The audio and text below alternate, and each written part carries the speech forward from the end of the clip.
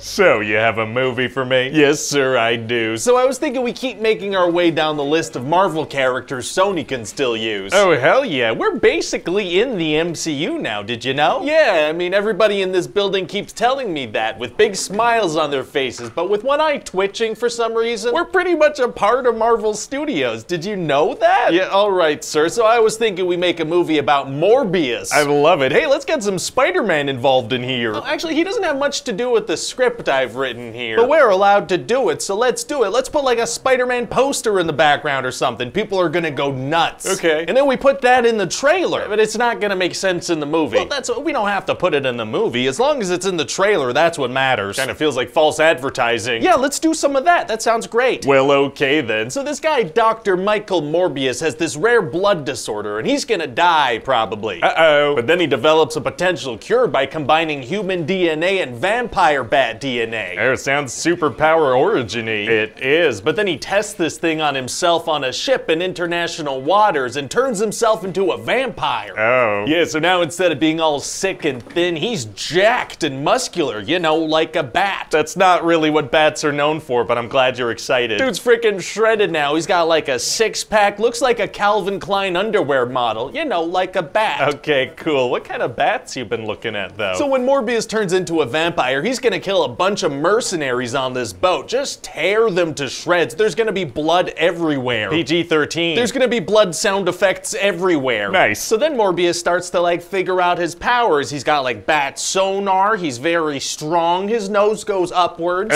Super powered upward noses are tight. But he's gotta drink blood every 6 hours or he's gonna get sick again and lose his bat six-pack. Oh no, so he's gotta keep killing people? Well, no, because we want Morbius to be a good guy, so he's drinking this synthetic blood he developed. Oh, okay, great. But he can feel that that's not gonna sustain him forever. Sooner or later, he's gonna need the real thing. He's gonna be like, you won't like me when I'm hungry. That's kind of like the line from the other thing. It sure is, sir, kinda. Wow. So anyway, Morbius also has this childhood friend, Milo, who has the same blood disorder, and he wants to take the cure too. Oh, yeah, understandable. But Morbius is like, no, this is a curse, so you die, and I'll figure this out, okay? Kinda rude. Kinda. And also there's this sick little girl that Morbius is taking care of. At a certain point, he's gonna have to put her into a coma. Oh, no, is she gonna be okay? I don't know. You don't? No, he puts her in a coma and we never come back to that storyline. Oh, okay, well, I hope she pulls through. me too. So eventually Milo does take the injection thing, and then he frames Morbius for a vampire murder of a nurse. Oh, why is he an evil vampire? Because the movie needs a bad guy now. That makes sense. So Morbius gets chased by the police and these FBI guys, and he flies up on top of a roof. Very exciting. Yeah, and then once he's up there, one of the FBI guys pulls a gun and is like, enough! How'd the FBI guy get up there so fast? Unclear. Oh, okay. So Morbius ends up breaking out of jail, and now he's on the run. Thrilling. Yeah, and at a certain point, his assistant / love interest, because they're both attractive, is being followed by the FBI. Uh-oh. And she manages to lose them and gets on a bus, and Morbius is already on that bus. How did he know she was gonna get on that bus and get on it before her? I don't know. Fair enough. But he's got no choice but to talk to her all secret like, you know, he's a wanted man. Of course. So anyway, they go sit in a coffee shop and have a little chat. But I thought you just said they needed to be like incognito. Oh yeah, sir, that was in the bus scene. This is a different scene now, so that doesn't matter anymore. Oh, okay. And then Morbius overhears some bad guys talking about this lab they run, so he goes and hijacks it from them. Oh, you know what? He should scare one of the guys and be like, I'm Venom. Right, okay, that doesn't really make sense. But we're allowed to do that. We should do that. It's just, even if this is in the same universe, we've never made it seem like the average citizen knows the name Venom. But that's an interconnected thing that we can do, And it'll be good in the trailer. Alright, anyway, so then Morbius uses this lab to create a new injection, and he's like, to bats, this is lethal. To humans, it's deadly. Those are synonyms. Yeah, and so his plan is to kill Milo and then himself. Oh, himself? Yeah, he thinks it's his responsibility because he's turning into a vampire, you know? He's gonna have to kill people eventually. Wow, very selfless, you know? That's a good sacrifice. So then there's gonna be this big fight between Milo and Morbius. And then what's gonna happen? Oh, a whole bunch of stuff. I'm almost sure of it. It's gonna be pretty impossible to see, but they're gonna start on a roof and end up in a sewer. Oh, nice. And now Morbius has to find a way to kill this guy. Is that gonna be hard to do? Actually, Actually, it's gonna be super easy. Barely an inconvenience. Oh, really? Yeah, see, he does like a Dragon Ball Z move and shoots a bunch of bats at Milo and then injects them with the thing. He can do that? Yeah, because of the gene-slicing bat-human DNA injection, the bats see Morbius as a brother. Didn't Milo inject himself with the same thing? He did. Okay. So yeah, that worked out great. And so then Morbius injects himself? Well, why would he inject himself? That would kill him. Well, because of that thing where he said it's his responsibility because he's gonna drink human blood. Oh, yeah, no, sir, that's from a previous scene. You keep referencing things characters did or said earlier in the movie. You don't have to do that. Oh, my bad. Yeah, pretty much every scene is a clean slate here. Oh, also his assistant, she's a vampire now, because why not? Yeah, why not? And so that's about it. What do you think? Well, it sounds like a good time, but needs more Spider-Man references for sure. Well,